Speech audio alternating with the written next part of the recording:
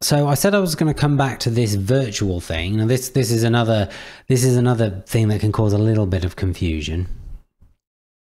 This loopback here, you've got 3 settings: off, virtual, or mix 1 2.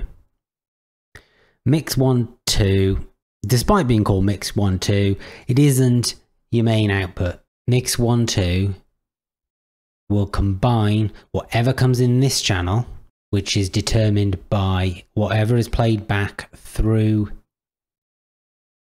here, your main out, that comes in there and is mixed with the microphone, and then comes in here on the mic inst line 1 2.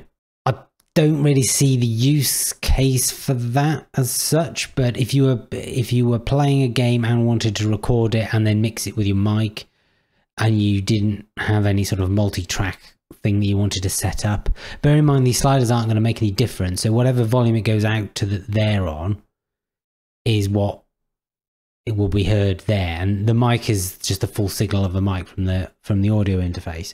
So it's not very useful for like balancing and stuff. You could, if you had very simple requirements, you didn't need to mess around with the volume too much. You were happy the volume that was coming in here and getting picked up and going back in was a good enough volume for you to work with, then fine. The slightly more useful one is the virtual one. So the same signal that comes in here, mix 1 2, comes in here, and then so mix 1 2 goes out of there as it did with the mix 1 2 setting over here. It goes out to main 1 2, and then it gets turned into virtual 1.2. Now you don't see virtual 1.2 in here anywhere. You'll only see virtual 1 2 here. It does work with Agio, so you'll see it in Presonus Studio 1. You can see it in Audition, yeah, and in any other sort of audio package like that, you will be able to see it. And any Windows device just looks at this, and OBS can pick it up. So what you've done there, so for example, as a streamer, you might play your game through there. Your microphone gets recorded there. Your game comes in here and goes out to, it's on your main mix, so it comes out to your headphones. It's also being sent back round to virtual 1 2, and you can pick that up in OBS. I don't really like this feature particularly well. I mean, for OBS, I don't actually do that for OBS, and I will do a video on setting up OBS with this. But what I do is I collect the output. So it's being sent, the signal's getting sent out to main out, and OBS just collects that signal as its output before it gets sent to the audio interface. So it doesn't get sent to the audio interface and sent back through the virtual thing and then collected. That virtual thing is useful for it being turned into an input, so it can be picked up by Presonus Studio 1 or Audition. But for a streamer, it's not particularly useful. And also, you're limited to just the one channel, so you've got a choice. You either send your music, your Discord, and your system sounds all to mix to main 1 2, so they can all be then sent back into the computer and come through the virtual, but they won't be separate tracks. Or you can listen to your separate tracks and on the outputs as I described a minute ago, but then you'll only get the first one that gets sent to the virtual. You don't need to worry too much about multi-track as just a streamer, but if you also record like I'm doing now for YouTube, then having separate audio tracks is quite useful.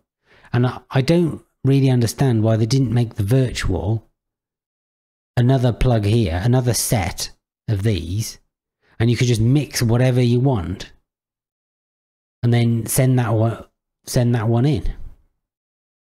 That would have probably been better. I don't know if there's a reason why they can't do that. I mean, if I'm honest, the way I think this works is that when the virtual is selected, it doesn't actually send it to the audio interface. I think it probably just sends it back inside the computer, because Why would it work any other way? Why does it doesn't need to send it down a USB cable and then send it back up a USB cable when it's already where it needs to be? It just needs to, surely it can just be sent inside Windows.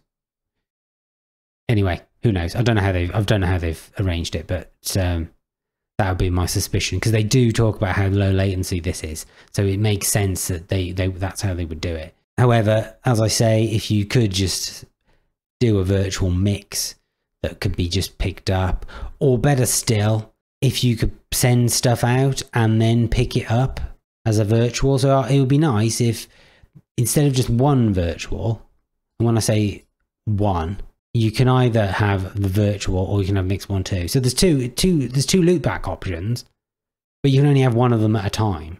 It doesn't really make a lot of sense. I mean, if you did the way I said, where you'd have an extra virtual output there, you could do away with them, because if you wanted just mix 1, 2, you would just select your microphone and you'd have more flexibility to choose a different microphone. I think I would have preferred if each of these had a virtual, and it was just there. If it was just there in Windows already, anything that goes out here then comes back in.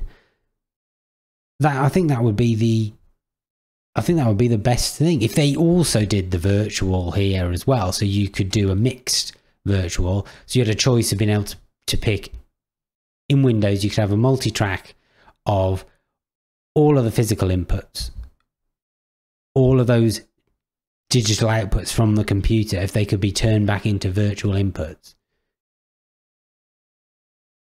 And then you also could do a virtual mix of everything as whatever you want, just to record a single track in that.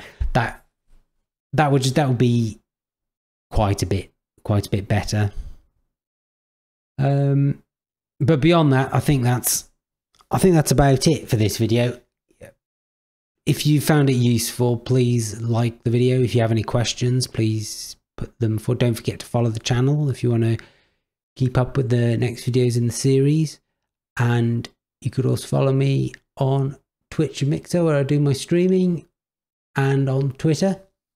And I've recently just set up a Patreon as well. So if that's of any interest, then please pop over to that and have a look. Otherwise, thanks for watching, and I'll see you next time.